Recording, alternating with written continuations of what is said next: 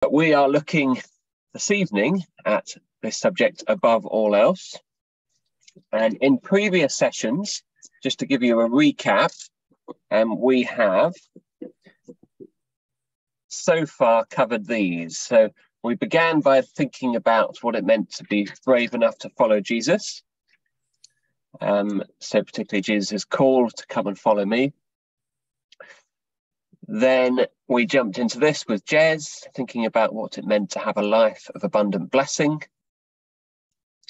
And then Beth helped us think about what it is to live distinctively, particularly as salt and light, in that short passage. And then last time, Tim Forrester was helping us think about the renovation of our hearts, and particularly how Jesus took what was being said by the Jewish leaders of the time and really pointed them back to what God had really intended with his various different laws. So that's where we're going. I want to start with this, particularly the first part. So Jesus in Matthew 22 quotes from Deuteronomy 6, which says, "Love the Lord your God with all your heart and with all your soul and with all your mind." And I think we'd all agree that to do that is very challenging. Jesus wants us to love him above all else. But we know that there's all sorts of things that compete for our love. So I tried to brainstorm what some of these might be, and here's my short list of things. So top left, I think I was trying to think of control, and particularly kind of wanting control over others. We've got the kind of swimming pool, kind of wealthy lifestyle, living it up. We've got the kind of chess, the victory at the top, kind of being able to kind of overcome in difficult situations. We've got fame, we've got money. Notice the European notes there, just for you, Katerina and Letitia. Down the bottom right, we've got love or relationships. We've got new kinds of experiences. I don't know if you particularly want to jump out of a plane or not. We've got sporting success. Maybe down the bottom left, a kind of quiet lifestyle, or again, living it up. Eat, drink and be merry kind of stuff. And I wonder whether there would be things that you would add to that list. I'm going to give you a chance to talk about that in a moment. But first of all, I want to show you this quote from James Smith. He's some philosopher, and he writes, "We're essentially and ultimately desiring animals, which is simply to say that we are essentially and ultimately lovers. To be human is to love, and it is what we love that defines who we are." We are talking about ultimate loves. In other words, what we desire above all else. The ultimate desire that shapes and positions and makes sense of all our penultimate desires and actions. It's quite a challenging quote there, but just notice the idea of ultimate loves. And Augustine says that in order to discover the character of any people, we only have to observe what they love. So we're going to talk about this a bit in groups, and I guess we'll jump into two groups now, if that's okay, Stephen. And first question is about your day-to-day life, and what does that say about what you really love and desire? And then you may also like to talk about your friends, both whether they're Christians and non-Christians. What do their lives reveal about what they really love and desire? So if we can just have probably 5 minutes on that, Stephen, just to get us going, and then we'll come back together.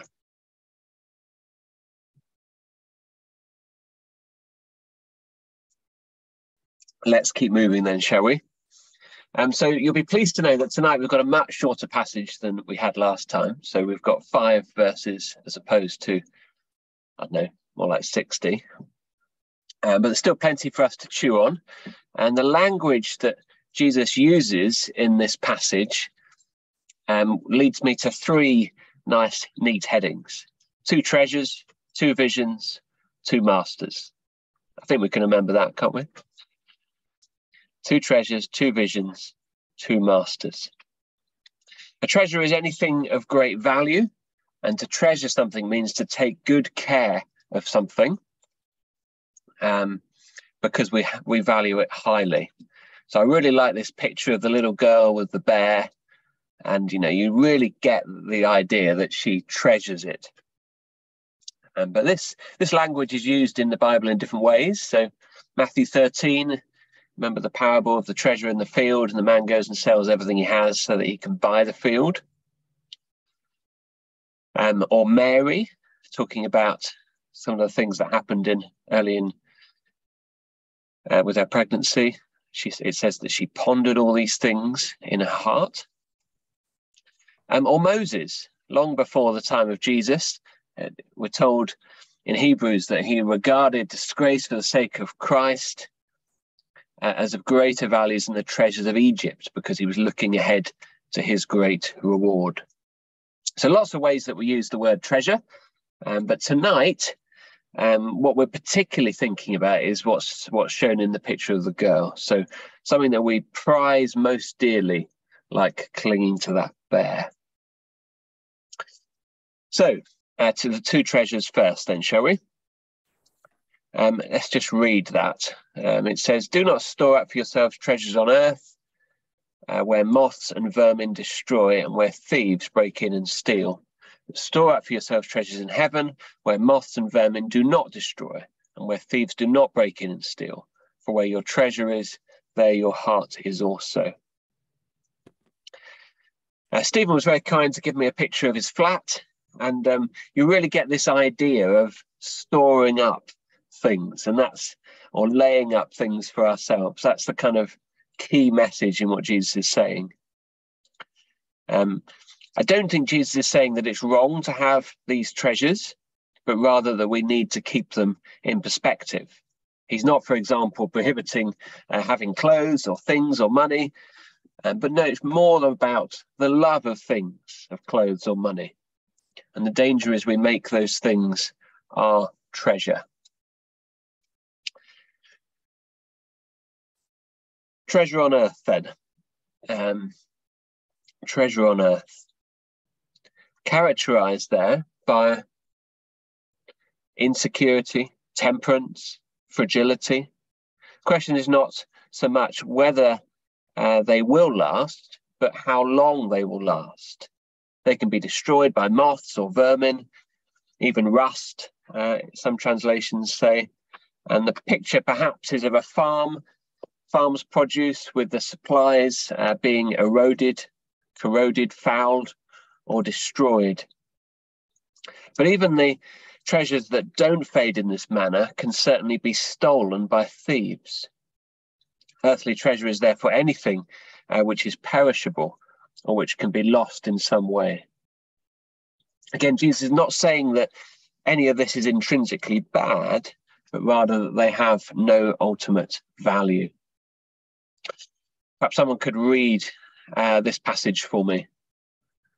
Who'd like to volunteer? Go for it. Go on, Daniel.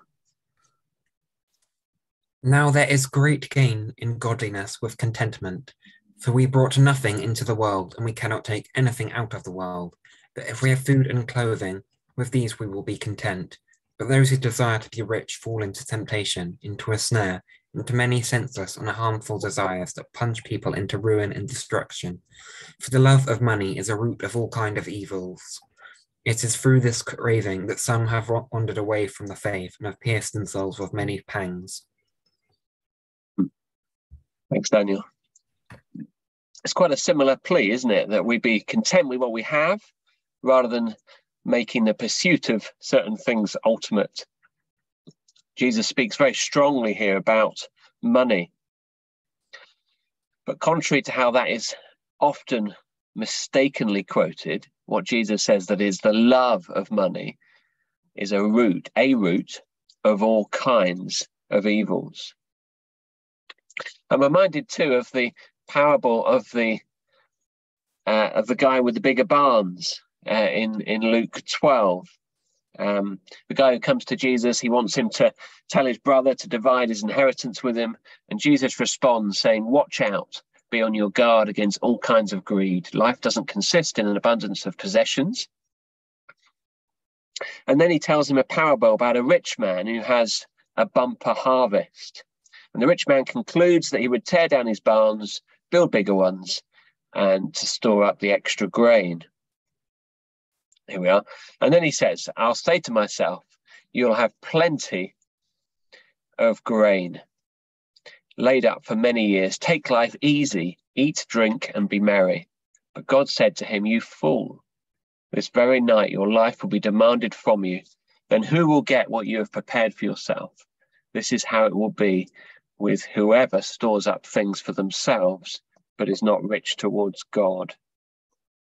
It's a really vivid picture of a man who was storing up things for himself. He wanted to take it easy. He wanted to eat, drink, and be merry, but he hadn't been rich towards God. I find this example of Boris Becker quite chilling, really. Boris Becker won Wimbledon 3 times, and after the second, he said, I'd won Wimbledon twice before. Once as the youngest player, I was rich. I had all the material possessions I needed. It's the song of old movie stars and pop stars who commit suicide. They have everything, and yet they are so unhappy. I had no inner peace. I was a puppet on a string. So that's treasure on earth then. Now we turn to treasure in heaven, and we'll break into groups again in a moment. But first, just to say that treasure in heaven is clearly characterized in these verses as being having security, having eternal value, being incorruptible. These are things that are going to last. They can't be destroyed by moths or vermin. And they can't be stolen by thieves. The question is, what are these treasures? What are these treasures? And we're going to talk about this a bit. Just to give you a couple of quotes first, though. Spurgeon said, you must keep all earthly treasures out of your heart, and let Christ be your treasure, and let him have your heart. Quite like that one. And then David Guzek says, treasures in heaven give enjoyment now, but in the contentment and sense of well-being that comes from being a giver. But their ultimate enjoyment comes on the other side of eternity. Okay, we're going to jump into groups. And if we can divide these up as following. So perhaps Stephen's group can take Mark 10, 17 to 30, and look at the rich young ruler. And my group will look at 1 Timothy 6. And then if you run out of time, you can look at the parable of the shrewd manager, but it is a bit of a can of worms, that one. So focus on the other one primarily. So Stephen, can we have another, let's say 6 minutes in groups? Can we start with the rich young man then? So this was, Stephen, your group. Is someone able to give us a quick summary? I've put the kind of relevant bits on the screen there. Watch some of it.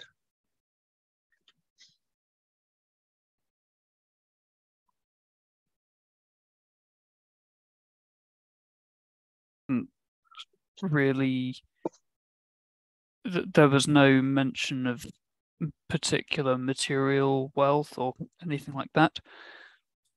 The main bit seems to be promising eternal life, which, that's pretty good. I'm not claiming, oh dear, but it's interesting. Yeah. We also noticed he promised persecutions at the end as well, but not in eternal life, of course. But you have missed out the other things he promises. So, verse 30: who will not receive 100-fold now in this time? In this time, though. Indeed. That does that count as laying up treasures in heaven, though? Yeah, I guess that's a good point. But it is interesting how the rewards do come now, but a foretaste of what's to come in the future. Yes, definitely. Your question didn't talk about what was treasure on earth. That's why No, we that's didn't talk true. about it. That is true. Yeah. Yeah, okay. Anything else you want to add, or should we move on to the second passage? I think you can move on. We'll move on then. Okay, second passage was 1 Timothy 6, 17 to 19. Was there someone who wanted to explain this? You volunteered me, I thought. I did. I didn't necessarily mean that you had to do it, but if you'd like to do it, that'd be great. Sure. So, I mean, this quite nicely contrasts two things that the rich people could do. In verse 17, they're not to be haughty or arrogant and to set their hopes on their riches. And then in 18, specifically, like to be generous, to be ready to share. And doing this will store up for themselves treasure in heaven. Well, I guess there's this contrast between what you might think of how to store up treasure on earth, as in look at the number in your bank account and watch it go up, versus these things which are objectively spending money. What Timothy says is the real way to store up treasures for yourself. And I quite like the way it's put, that storing up a good foundation for the future. Which is quite it's quite countercultural compared to today's, like, make sure you're, not to say that you shouldn't be saving money for a rainy day, but as well as saving money for a rainy day, think about storing up for the future this way. Yeah. But the message is that riches offer all this promise, and the message here is about their uncertainty. So it's quite different, isn't it? Okay. And we could talk a lot more about what it means to be rich in good works, to be generous, and to be ready to share. But we will come to that a bit later, and anyway. So we'll move on. Welcome, Beth Peterson. If we had have got time, I presume that neither group did. Is that right, Stephen? No. Okay. The last passage was the parable of the shrewd manager, which is quite confusing, but it's great that we've got Beth to explain it. No, not really. I won't make Beth explain this. This is quite a difficult parable because in it you've got Jesus telling about this manager who's accused of wasting his possessions. His master, who's a rich man, calls him in to give an account of his management, and so he's about to lose his job, but he acts shrewdly so that people would finally welcome him into their homes. And that's what we get here. Where is it? Verse 9. I tell you, use worldly worth to gain friends for yourself, so that when it's gone, you'll be welcomed into eternal dwellings. And we could get quite bogged down in this. We're not going to. But the implication, as I see it, seems to be that we should use our riches, our resources, all that God's given us now for eternal good. Can't take them with us, so we should put them to use now. Jesus' point is that the good we do now will last for eternity. But I'll leave you to go away and think about that one, because it'll probably take you a little while just to get your head around that parable. So we've talked about treasures on earth, we've talked about treasures in heaven, and then comes this little verse at the end, what you might call the heart of the matter. And Jesus is saying here that our treasure and our hearts have to be in the same place. We can't lay up treasures in both, because there is a direct conflict.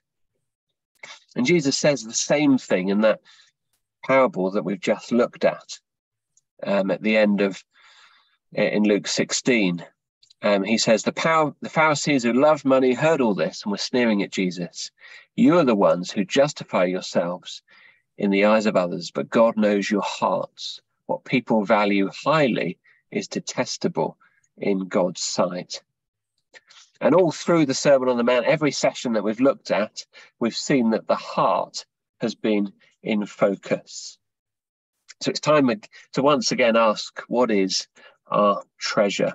What is it that we treasure most in this world? So first thing then, 2 treasures. We now move on to the second thing, which will be more brief, 2 visions. And this again is a slightly tricky section to get our heads around. And the focus shifts from treasure to vision, and specifically whether our eyes are healthy or unhealthy. Your version might say good or bad eyes, but that's generally the gist. We've only got a few minutes to think about these, but I think we'll see that it builds on our core theme. Let me read it. Jesus says, the eye is the lamp of the body. If your eyes are healthy, your whole body will be full of light. But if your eyes are unhealthy, your whole body will be full of darkness. If then the light within you is darkness, how great is that darkness? Some people think that the eye is a lamp for the body in the sense that it enables the body to find its way, rather like the picture on the right. The eye is therefore the source of light in the same way, in the way of directing our body towards what is good. Alternatively, we might see the picture as the whole person as a room or a window in a house. And so the purpose of the eye is to illuminate the house or the room and ensure that it is full of light. The eye is therefore the source of light in the same way that a window might function in an otherwise windowless room. The translator of the Message takes this up in his translation, and he says of these verses, he translates it as, your eyes are windows into your body. If you open your eyes wider in wonder and belief, your body fills up with light. If you live squinty-eyed in greed and distrust, your body is a musty cellar. If you pull the blinds on your windows, what a dark life you will have. That's the Message. And so light comes into our body through our eyes, and the health or the goodness of our eyes determines the level of light that comes in. If we are blind, it's a very dark world. But the second question that these verses really ask of us is about what does Jesus mean by healthy or unhealthy? Option 1, and I know this is quite a scary slide. I'm not sure it's supposed to. But anyway, this slide. Option 1 is that the word healthy or unhealthy means a singleness of purpose or undivided loyalty. And that seems to fit well with the section as a whole, being unswerving loyalty to God. Even the part about treasures is not really about treasures, but our attitude towards them. Option 2, though, is about how the rabbis saw the evil eye as indicating selfishness. And so the healthy eye would therefore represent generosity, and the unhealthy eye represents stinginess. And you'll see that if you look at the NIV footnote, because it says those words. It says generosity and stinginess are what are implied by the words. And so that brings it in line with an overall theme about how we approach material things. Let me say that whichever it is, it's clear that generosity or single-mindedness will bring light into our lives. Contentment leads to greater happiness, and Jesus himself, in the following verse, which I'm stealing from Bettina's Thunder a bit, hold on. Bettina's Thunder says, seek first his kingdom and his righteousness, and all these things will be given to you as well. All these material things that are in focus in the next part of our passage, which we'll look at next time, so food, drink, and clothes, will be given to those who seek God's kingdom. When we lack generosity, we become tight-fisted. But double-mindedness can lead us to trying to serve two masters. I think what Jesus is trying to say is that either we're going to be focused on earthly things or on healthy things or on heavenly things. There is a choice between the two. Three choices. This is the choice of two visions. One is full of light, one is full of darkness. And Jesus says that blindness means that the whole body is blind. The darkness is great. It's something that affects our whole being and has far-reaching implications if we get it wrong. Okay, we're not going to discuss that because that was the tricky part. We'll get back in groups in a moment. But I just want to throw us into the next one. So moving quickly now into two masters. Remember, two treasures, two visions, now two masters. And the question of whose slave are we?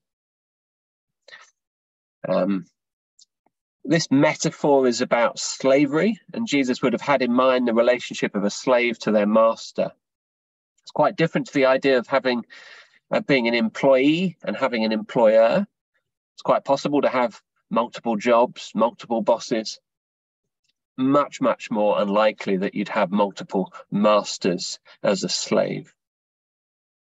He was simply the slave of one master, and with that in mind, Jesus says, no one can serve two masters.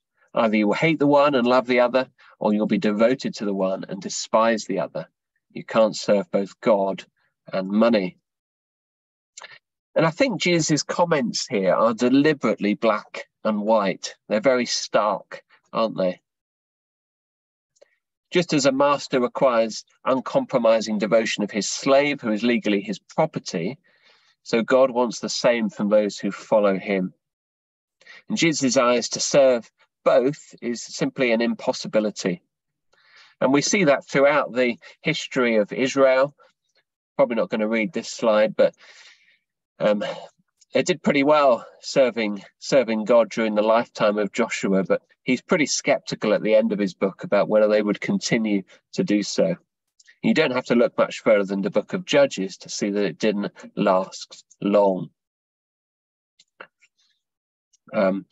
Throughout the history, the question was, who are you going to serve? Are they going to serve God, or are they going to chase after other gods? So we're going to go back into groups, and this time we'll have a few more minutes. Maybe we'll move up to 7 minutes this time, push the boat out. Considering the language that Jesus uses here, so love and hate, devotion and despising, what would you say is the thrust of what Jesus is saying here? You might also like to look up Luke 14:26 and Mark 7:9-13, which seem to be in contradiction. And then secondly, to what extent do you agree that we cannot serve both God and money, which originally uses the word mammon? Okay. Hope you had a good time talking about that. I've got a few more things to say, and then we'll just go back and have some reaction and maybe get a chance to pray in the groups. So the language language Jesus uses here is also very stark. So we've got love and hate, devotion and despising. I don't know if you looked up the two references. Luke 14:26 says we cannot be his disciple unless we hate father and mother, wife and children, brothers and sisters, even their own life. But that's quite in contrast to what he says in Mark 7, verses 9-13, about honouring our parents. And so we must conclude that this is to illustrate something, and by making a contrast rather than being something that we take absolutely. I think what Jesus wants us to do is that above all else, our hearts should be directed towards God. And everything else must be second to that. This final phrase, you cannot serve both God and money, in the NIV, It says just that. In the NKJV, it says you cannot serve God and mammon. In the NLT, it says you can't serve God and be enslaved to money. In the JB Phillips, it says you cannot serve God and the power of money at the same time. And the Amplified Bible says you can't serve God and mammon, and then it amplifies mammon to mean money, possessions, fame, status, or whatever is valued more than the Lord. What is mammon then? Well, some think it might be the name of a pagan god, or others think it might mean to trust or to confide, as we tend to do with our riches. But from the passage, the meaning seems to be clear enough as materialism or the personification of wealth. How can we love the Lord our God with all our heart, soul, and strength if it is dominated by something else? All that we have can either be used for God's glory, or it can be misused as idolatry. And I'd have to say it's equally possible to serve mammon, whether we live in plenty or in want, whether we've got lots or we've not got very much. Because Jesus is still speaking about our hearts. If we're willing to sacrifice for the sake of money, then money is clearly our God. I wonder what our diaries, our priorities, our bank accounts say about what is most important to us. Came across this little story about Matthew Henry.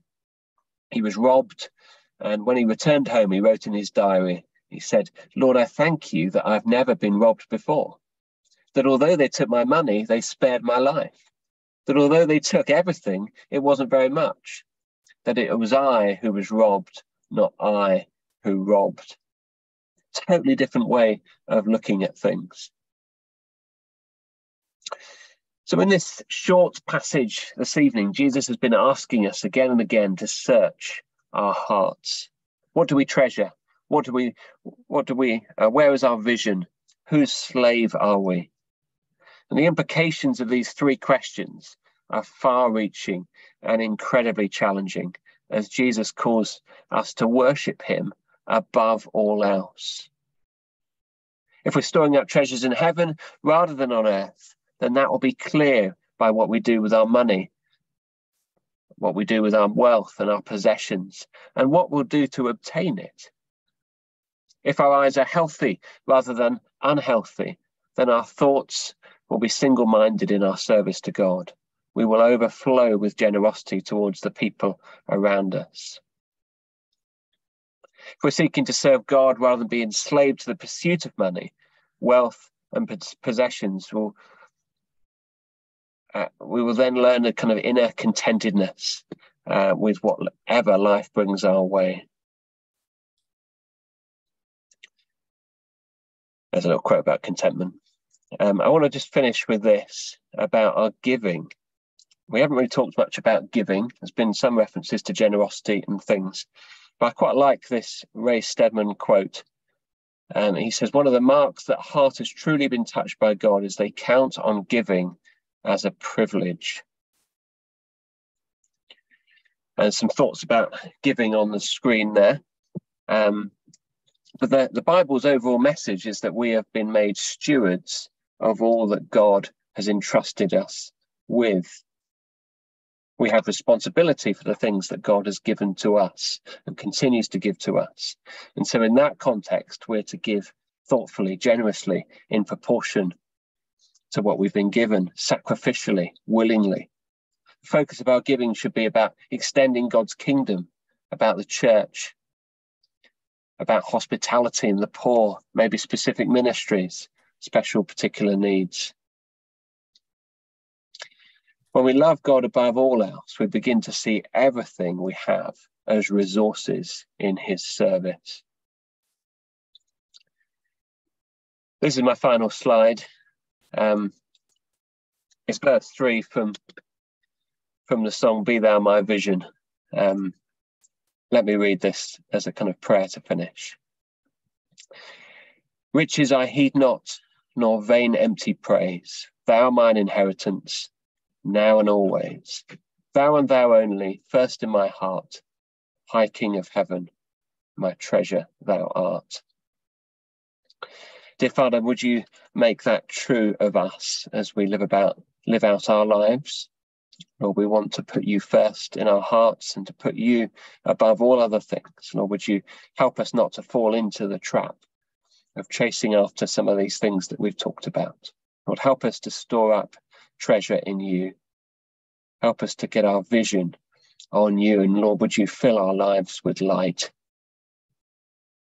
And Lord, would you help us to serve you alone as our master and not allow ourselves to be enslaved or mastered by anything else. Lord, we ask this in your name. Amen.